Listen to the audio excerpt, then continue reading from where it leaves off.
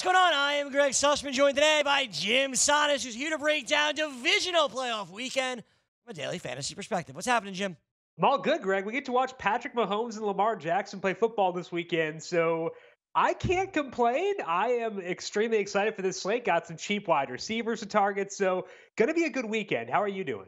I'm wearing my blue today for Joe Judge. All rise, and we'll hopefully stay out of the kitchens. But let's look forward to Divisional Playoff Weekend. Let's start at the quarterback spot. We're looking for a value play. There are obviously 8 quarterbacks to choose from.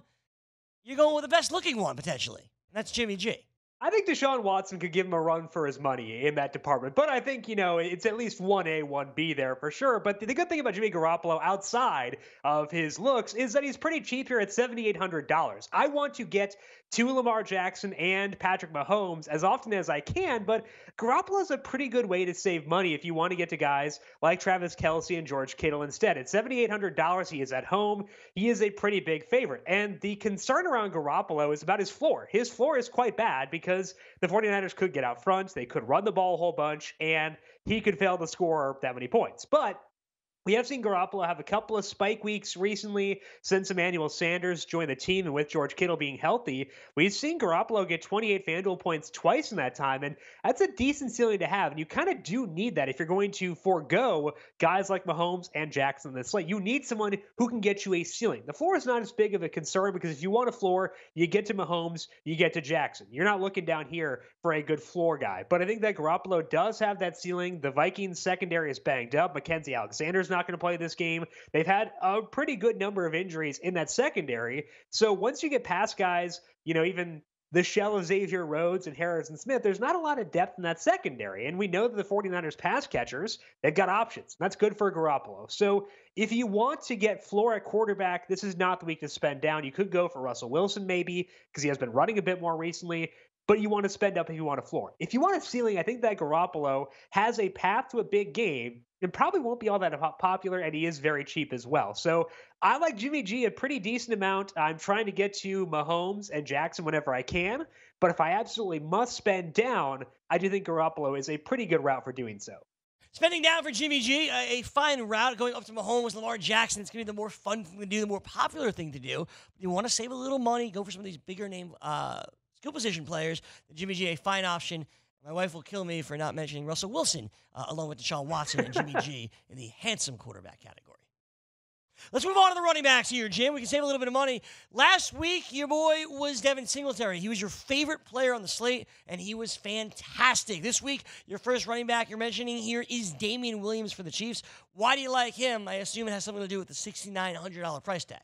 Yeah, very nice salary, and that's part of the reason why Damian Williams is my favorite play of this entire slate, similar to Devin Singletary last week. And the reason we were on Devin Singletary last week is because his role was better than his salary would indicate. With Damian Williams, his role is better than his salary would indicate. He came back in week 16 from that injury, played 53% of the snaps, and then in week 17, a game where they wanted to win to try to get that first round bye, which they did, he played 70% of the snaps. We've seen Williams play at least 70% of the snaps in now 3 separate games this year. He has played 50% in 7 games. And in those 7 games, he has averaged 12.9 carries and 4.6 targets per game. When you get that tied to Patrick Mahomes at home as a 10-point favorite, you're going to take that every time. He is, I think, again, my favorite play on the slate by a mile at any position. There are some good value receivers, but Damian Williams is cheap. He is tied to a great quarterback. He is at home. He is a big favorite. He checks every box. You don't have to spend a whole lot to get there. So there won't be a whole lot of lineups I use this weekend that won't have Damian Williams. I think that his path to failure is pretty tough. And even if he doesn't score a touchdown, he can still pay off, which is similar to Singletary last week. So give me Damian Williams wherever I can get him. He's just too cheap for me to pass him up. Damian Williams, a fine choice. That price, really too good to pass out, like you're saying. In this explosive offense, you want as many pieces as you can get. This is an affordable one, so make sure you hop in. Damian Williams at $6,900. The second running back value play, it may be a little bit tougher or maybe way easier depending on what happens with Mark Ingram. Obviously, Gus Edwards is in there potentially, but if Mark Ingram plays, who else can we start that'll save us a little bit of money in our lineups? Yeah, as you mentioned, if Mark Ingram can't go, it's Gus Edwards as the value play. He'd be my favorite running back on this slate if we don't get Mark Ingram because he's $5,400, played a ton of snaps in Week 17, got a lot of carries. I would love him if we got him, but if we don't get him, it's tough. And I think that Duke Johnson would be my favorite, potentially under the same assumption that we had with Damian Williams, where the Chiefs pull away in this game. Because in the games the Texans have lost this year, Duke Johnson's average snap rate is 55%. He did get 3 targets in that wild card game. And the thing we like about Duke Johnson is that he is efficient in his touches, both as a running back and as a wide receiver, because teams are assuming they're passing if Duke Johnson is out there, which means his rushing attempts are pretty efficient, but he can also get you yardage through the air. And I think that for $5,600, that is enough to at least put him on the map. Now, I would like to avoid being down here if at all possible. You can go Carlos Hyde as well, a bit more expensive. If Mark Ingram is fully healthy, I like him quite a bit too as a more expensive running back. So ideally, we're not down here unless Mark Ingram does wind up sitting. But if you're playing on that Sunday only slate, you do have to find running back somewhere. And I think that that Duke Johnson is an okay way to go, assuming that the Chiefs get out front and force the Texans to pass. Duke Johnson, he's not going to get 10 carries. He's not going to get 10 targets, but I think that he is efficient enough in his workload, and the workload should be good enough where he can go here about 4.6 targets per game in games that they lose. And I think that's enough on a short slate to justify using Duke Johnson as a value play.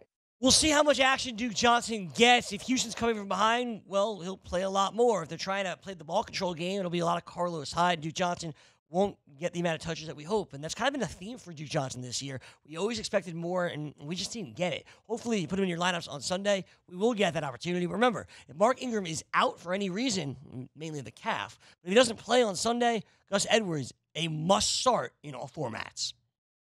Let's move on to the wide receivers here, Jim, and that brings us to Emmanuel Sanders. You went with Jimmy G. You're pairing him up with Manny Sanders. He's priced at under $6,000. I know a lot of players are in on Deebo Samuel. You're in on Manny Sanders. How come?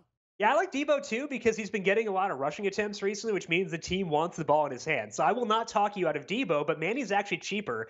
He is $5,700 for the Saturday through Sunday slate, whereas Deebo is $61, and Deebo is actually $6,600 for the Saturday only slate. So you're getting a good amount of savings on Emmanuel Sanders and actually a better receiving workload. If we look at the games this year where both George Kittle and Emmanuel Sanders have been healthy, Manny actually has 21% of the targets and 33% of the deep targets. Both those numbers are better than what Deebo Samuel has gotten in those same spans. And again, as we talked about Jimmy G, this Vikings secondary is pretty banged up. So I would expect the 49ers to be efficient in passing when they do decide to pass. Now, how often will they do that? That's the big question here. But I don't like the running backs here. I have to go at somewhere. And I think that the most logical path is with Emmanuel Sanders. He is cheap at 57. That allows me to pay up for my quarterback, maybe my tight end as well, and get to guys like Dalvin Cook at running back.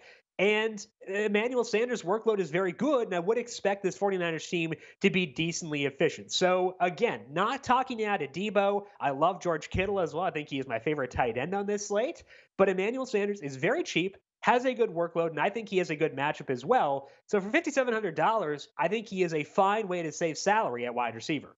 Not of the wide receiver you're choosing in San Francisco. They're both solid options here in this matchup for the Niners. And Emmanuel Sanders will allow you to save a bit of cash and put some other superstars, hopefully, in your lineup. Sanders, a fine place to start. Always good, theoretically, for like a 6 for 75. Maybe he'll get a touchdown. Hopefully, he'll be even more involved in Kyle Shanahan's playoff debut. One more wide receiver to mention here on today's program, and that's the Lizard. Allen Lazard gets a mention. I talked a lot about Lazard last week as I was making my playoff team. He's priced at $5,400. And what's really cool about Lazard is the amount of targets he has seen in recent weeks with Aaron Rodgers. Remember, the Packers, they still had someone to play for in weeks 16 and 17. Lazard's involved in these cheap exposure on a team that you used to always want exposure to. I know it hasn't always been that way this year, but you have to like Lazard, especially at this price. Yeah, the role for Lazard has actually been pretty good for the past 3 weeks. He didn't get a lot of targets in week 15, but in that game, he played 75% of the snaps, which was his most in a game that Devontae Adams has been active this year, and he's actually hit 75% in both games since then as well. So a 3-game sample on Allen Lazard as effectively the number 2 wide receiver in this offense, and in those 3 games, he has 17% of the team's targets. So a good involvement there, but he's getting deep deep volume, and that's good. And that's what we want. We want guys who get looks downfield, and Lazard has gotten that. He has averaged 2.7 deep targets per game in this 3-game sample. He had 3 deep targets in week 16. He had 5 in week 17 because Aaron Rodgers threw deep 23 freaking times. Didn't work out that well for Aaron Rodgers, but it was still encouraging to see him chucking it deep, and a lot of those did go to Allen Lazard. So what you're getting here is cheap exposure to Aaron Rodgers at home for $5,400 against a defense that isn't all that great. The Seahawks kind of middle of the pack once you adjust for their schedule defensively. So not a bad matchup, and a lot of the attention for that Seahawks defense will be on, rightfully, Devontae Adams. So there are a really good number of cheap value wide receivers on this slate. We talked about Emmanuel Sanders. I think Will Fuller, if he goes, is good. I like Marquise Brown under the assumption his snap rate goes up in a must-win game. And I think you could, if you hate yourself enough, talk about Sammy Watkins as well at $5,200. So you've got options down here, but among the guys $5,500 or lower, I think Lazard is my favorite, given the offense he plays in and given the role he has played. It's good cheap volume, and he should be efficient in it. So Allen Lazard, among the guys below $5,500, is my favorite for the divisional round. Your favorite target at the wide receiver position, it's Allen Lazard. You mentioned 15 through 17, how many targets and how just often he has been on the field and a part of this Aaron Rodgers-led offense is a good spot. Sure, you want Devontae Adams. Devontae Adams, well, it's going to be a tough matchup for him against Seattle and the Griffins and whatnot. Lazard, he should hopefully be able to get a little extra room, a little extra space, run wild, and produce fantasy points. Let's move on to the tight end position here, Jim, and when we look at tight end, you look at Kyle Rudolph, who scored the game-winning touchdown for Minnesota in overtime against New Orleans. Now, he may have a different pair of gloves that he's wearing on Sunday, but you're still going with him. How come? Yeah, we're talking about the gloves, we're talking about the push-off, we're talking about the touchdown, but we're not talking about the role change that Kyle Rudolph got last week, which I think is interesting because it was a game the Vikings had to win, and they rode Kyle Rudolph more than they have done the entire season. His 92% snap rate was his highest since week 2, and his 7 targets were the most he has gotten all year long. Part of that's because the game went to overtime, but I think seeing that snap rate be that high and the targets be that high indicates that the Vikings are very comfortable riding him this deep in the year, which is not something I would have expected given Rudolph's advanced age, the fact that he hasn't always looked that great on the field, but he made a couple of missed tackles in that game against the Saints too. Didn't expect that. And we know the Vikings will go here in the red zone as they have done for a long time. So I did not expect to be in on Kyle Rudolph once Adam Thielen got healthy. I expected it just to be Stephon Diggs, Adam Thielen, and Dalvin Cook. But last week really did change my mind when it came to Kyle Rudolph. I think that he and Jacob Hollister are kind of the 2 tight ends who stand out to me below $6,000, but Hollister's upside is something I would very much question. For Rudolph, I think the 2 touchdown game is within his range of outcomes, and he's going to get volume and be on the field. I like that quite a bit. So I'm not going to write off Jacob Hollister. I think that he still has a path to a good game. But I think that Rudolph's is a bit clearer and his upside may be a little bit higher. So I'm going to favor Rudolph down here. Obviously, we want to get to Travis Kelce and George Kittle when we can, but you're not going to always be able to get there if you're spending up at quarterback. And I think that Kyle Rudolph is where I want to go most often when spending down at this position.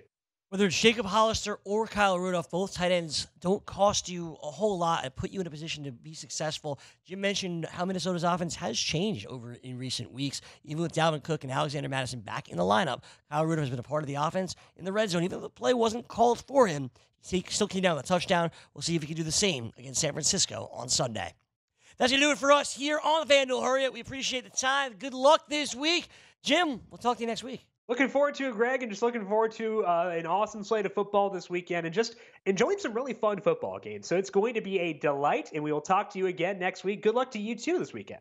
I appreciate it, my man. Tomorrow, Gabe Morency will join me and give us his 6 best bets from Divisional Playoff Weekend. For Jim Sonis, I'm Greg Sussman. Have a great night, and we'll see you tomorrow.